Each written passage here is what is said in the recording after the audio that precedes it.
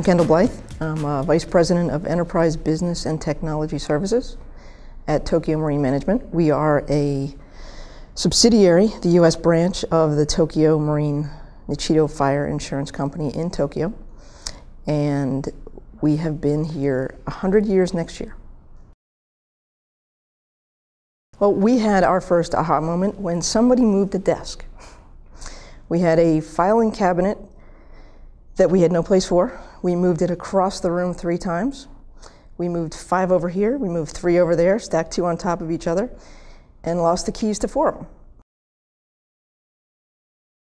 Well, our claims system has limited attachment capability, but we also had paper files. And we also had bills that we would send out for review that we wouldn't get back. So if we forgot to copy one, we would be chasing paper to put back in a file or pull back out of a file. So we wanted a solution that would put everything in one place, easily accessible by departments other than claims, and automated. We can automate it through workflow and route them. And sure.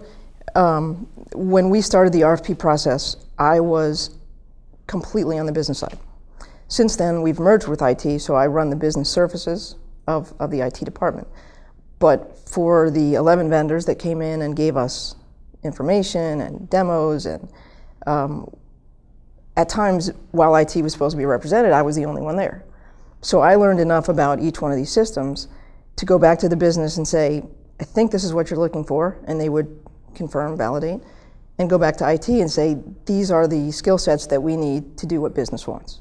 So as long as you can talk to business like business and IT like IT, the solution, it doesn't matter how large or small the scope of your deployment is, the solution will work.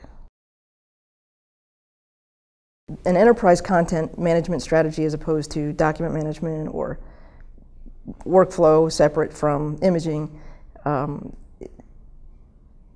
need to look at what the systems are that you have in place, make sure you're not redundant. So if you look at it from the point of everything is in one system, you can do corporate records management in one system and share information, because you can do it externally as well. And as we are a subsidiary for Tokio, we will share globally at some point. We have referrals that we have to do. We have financial documents that we have to share. So I think if you look at it bigger and better, then we've got too much paper in the claims department. The roadmap is much easier to think about and achieve.